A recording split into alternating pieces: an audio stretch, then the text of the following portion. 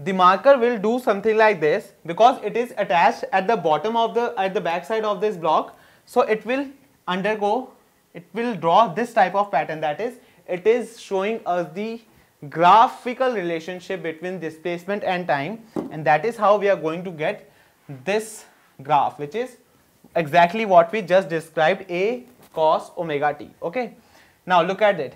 At time equal to 0, go back for the circular path. At time equal to 0, the object was starting from this point, that means maximum amplitude.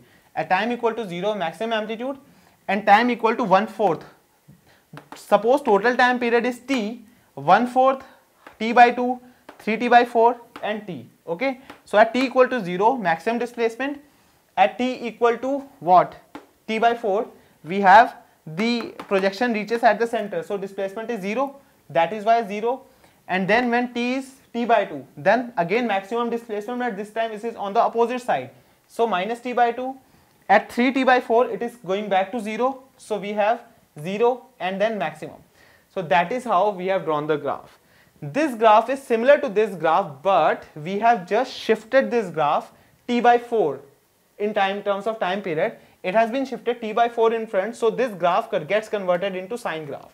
So SHM can be represented in both sine and cosine waves, doesn't matter. You can start with cos, you can start with sine, because if I start my particle from this point, the graph I am going to get would be of sine. If I start my particle from this point, the graph I am going to get would be cos.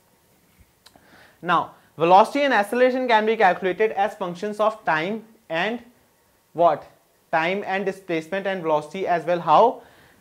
We know the equation is x equal to a cos omega t. Okay, so now we don't want all this stuff.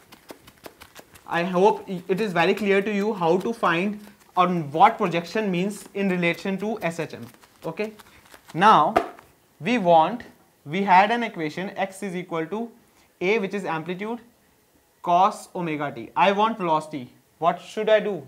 I'll differentiate it. If I'll differentiate, I'll get a, the cos of differentiation is minus sine omega t multiplied by omega.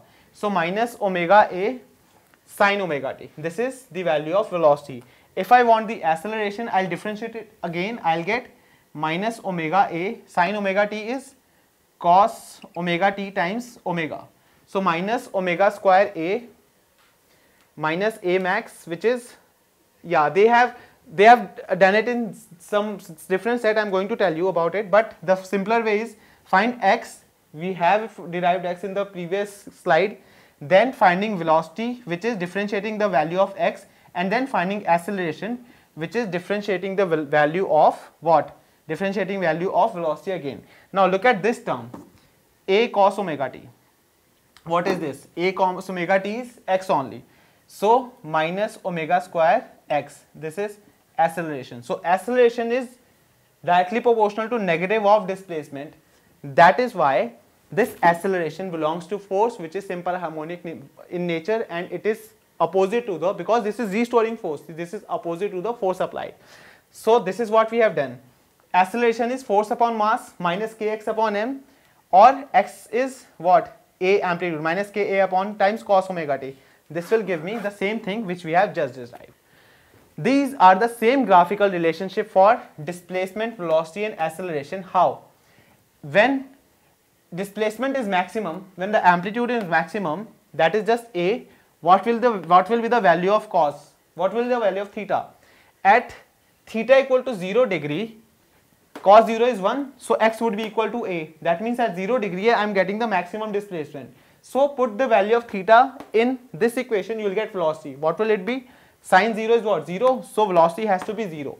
So for this thing, velocity would be 0. And again, for acceleration, I found this equation. Put cos theta equal to again 1 as theta equal to 0 degree. I'll get acceleration to be minus times displacement. So that is why acceleration is negative of displacement. So now you see how these three are related. At any interval of time, suppose displacement is 0, theta would be pi by 2. At pi by 2, that is this time t by 2, displacement is 0. But if I put 90 degree in sine, I'll get maximum. So velocity would be maximum when displacement is 0. And same is the case with acceleration. This is how acceleration, velocity and displacement are related with one another. Now, Simple pendulum, we know about it. A simple pendulum consists of a mass at the end of a lightweight string. We assume that the cord does not stretch, it is unstretchable and its mass is negligible. Okay. Now whenever this pendulum moves, before I take you to that part, I want to tell you something more about simple pendulum, which is, remember when we did like few slides back, I am on the simpler pendulum, I don't want to show you that. Few slides back we did something what, when the block was at the highest point, it was having only the potential energy, and when this block was passing the mean position, it was having only the kinetic energy. Similarly, if I have my pendulum and this, let us say this is the extreme positions of pendulum, so it is swirling like this. Okay. So what we can see, suppose this is the ground position, here we have maximum height, here we have maximum height, that means all the potential energy here, which will be mgh, will be getting converted into kinetic energy, which would be half mv square, and the kinetic energy will get converted into back potential energy, which would be mgh. And that is why the place where we don't have any height is having kinetic energy, and the place where we don't have any velocity is the potential energy.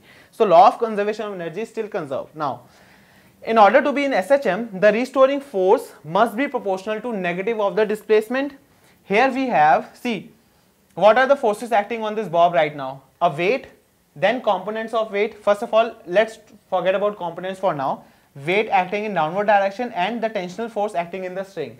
Now I can draw two components of this weight, which is mg cos theta and mg sin theta. So see, this mg sin theta is directed inwards, opposite to the displacement. So force is minus mg sin theta. So that is why this is executing simple harmonic motion. For all small angles, the force is approximately proportional to angular displacement. That is why the time period is given by 2 pi under root m upon k. And for k, we have written the value mg upon L. And putting this value, we get the time period 2 pi under root L upon g. This is the derivation which we were talking about few slides back. Now, what are damped oscillations? If I draw a graph, suppose there is no loss of energy in this whole setup, or there is no loss of energy during that setup which we started with this whole study from the block connected with the spring. If there is no loss in energy, so remember that block connected with a marker and marker drawing the whole graphical pattern. In that case, the oscillations energy will keep constant throughout the motion. But this usually never happens. There is always the presence of friction, there is always the presence of loss of energy. That is why these oscillations decrease in amplitude. That means the oscillations go in this way, that these are called damped oscillations. The amplitude keeps on decreasing. These are damped oscillations. Okay. So damped motion of an harmonic motion is frictional or drag force. It is, if the damping is small, we can treat it as an envelope that modifies the undamped oscillation. Okay. Now what are force oscillations? In which there is a constant driving force behind each oscillation. Suppose the pendulum is going from here to here but is stopping here. Okay. But that means if it is stopping here, this won't be reaching the maximum height again, it will be stopping somewhere here. If I am pushing it, every time it is coming here, I am pushing it with some force so that it reaches this height. That is how force oscillations are caused. It is backed by some external agency. Force oscillation has a Q factor. Q factor means quality factor. The sharpness of the resonant peak depends on the damping. This is called quality, and the sharpness depends on damping. If the damping is small, it is quite sharp. If the damping is large, the sharpness would be very low. Now, what are wave motion? Now we have completed the simple harmonic motion. Let's shift on to wave motion. What are wave motion?